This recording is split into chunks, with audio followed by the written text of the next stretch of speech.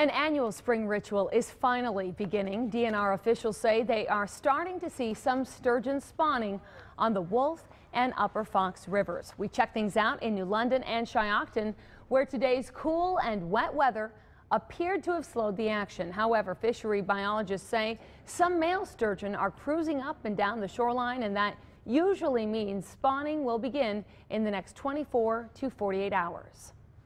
I don't know when the peak's going to start taking place, but at some lower sites here on the Wolf River, like the Sturgeon Trail in New London and Bamboo Bend in Shiocton, over the next few days we should see some spawning activity. Now, the experts say it's hard to say exactly when the spawning activity will hit full throttle. The hot spots for watching the action include the Sturgeon Trail in New London, Bamboo Bend in Shiocton, and just below the Shawano Dam.